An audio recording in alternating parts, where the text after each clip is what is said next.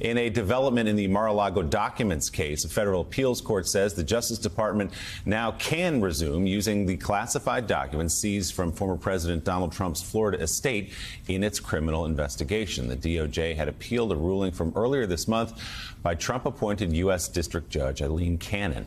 She had temporarily barred the department from reviewing and using the seized materials for investigative purposes.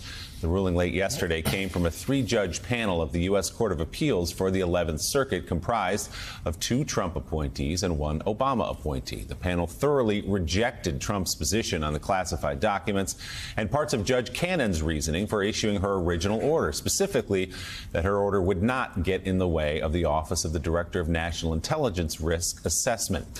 The appeals court noted Trump had presented no evidence he had declassified the sensitive records and rejected the possibility that Trump could have had a, quote, individual interest in or need for the roughly 100 documents with classification markings that were seized by the FBI in its August 8th search of the Palm Beach property.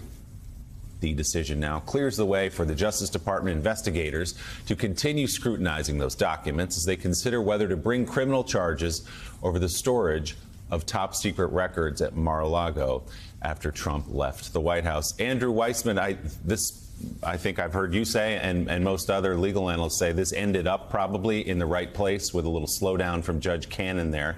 What do you make of that ruling yesterday?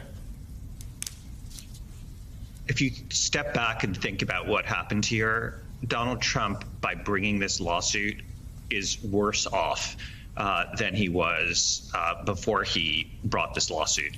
So 2 things happened. When he brought this lawsuit, it allowed the Department of Justice to lay out with the specifics of why Donald Trump had stolen documents, why he had lied about them, why they engaged in a search warrant, because what they weren't getting the documents through a voluntary process or even a grand jury subpoena, which is not a request, it is a legal demand.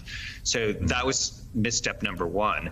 And now, in one day, you have the 11th Circuit with the majority of the panel being appointed by judges appointed by Donald Trump, ruling in every single way, as you said, a thorough opinion, and they go through chapter and verse against Judge Cannon and finding that Donald Trump, among other things, had no possessory interest in these documents. They're not his.